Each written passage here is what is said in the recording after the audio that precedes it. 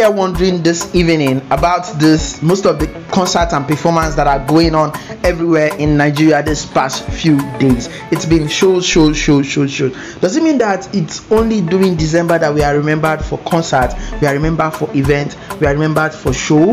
Does it mean that it's only during December that they want to do things that will empower the youths? Okay, TAfarica just posted this one that Flavour performed their live, and that's the highlights I'll be bringing to you here. So if you're new to the channel, please don't forget to subscribe, turn on post notification. We need to do something about this. I think it's I don't know if it's the reason why only December that people, investors, are willing to pay money to, you know, and not just entertain Nigerian youth, but also, you know, educate them. Then during January and all of that, they forget about us. It's not really nice. Anyway, I want to know your thoughts in the comment section. Do you really think it's normal? Do you really think it's not normal? Let's share that. But before then, enjoy this one, the highlights from Flavour Nabane.